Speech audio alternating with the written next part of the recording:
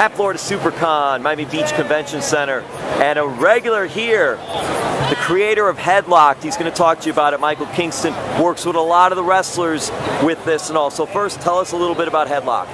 So Headlocked is sort of an HBO-style drama about a kid working his way through the wrestling business. And what's kind of cool about it is that all the art in the book is done by actual professional wrestlers. So Jerry Lawler does the covers, and the interiors are done by Michael Kingston, who's a Samoan wrestler from New Zealand. So it's sort of a kid learning the art of wrestling with all the art being done by wrestlers. We've had 20 or so different televised wrestlers contribute story and art to the book. AJ Styles, Samoa Joe, John Morrison, Booker T, a lot of big names. We got even bigger names coming in the future. So I think if you like wrestling and you like comics, like this is a comic that's for wrestling fans.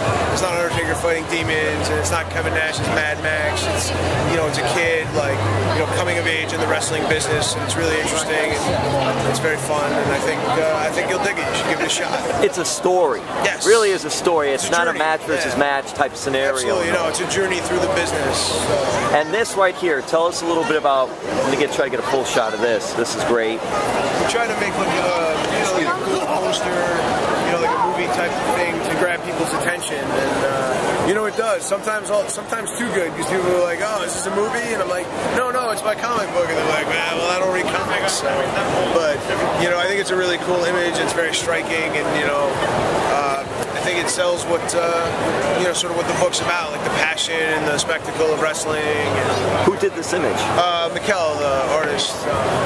That's great. Yeah, no, I love it. And you got the shirts as well too. Yeah, we try to make some shirts that I think are fun, and they're not like super dorky. It's not necessarily like we don't have like shirtless dudes on them, and we don't have guys in spandex, because I think that was always a problem with wrestling shirts. I think you have an iron-on patch of like a shirtless male, and guys don't want to wear that kind of stuff. So one of the things that's kind of cool is like we have a real devoted fan base. So we sort of call it the four-color fight club.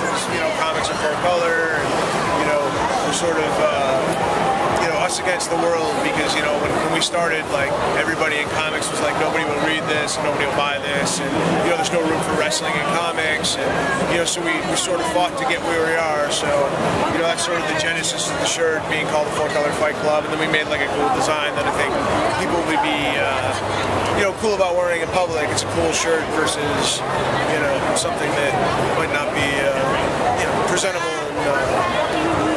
in that capacity, right? Friend of your girlfriend. Now, social media, where can they find out about all this? Everything's Headlocked Comic. Our Facebook is Headlocked Comic, Twitter, the website. You can get books on there.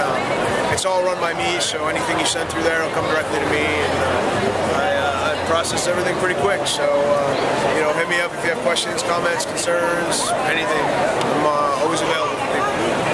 Thank you, Michael. Thanks for having me.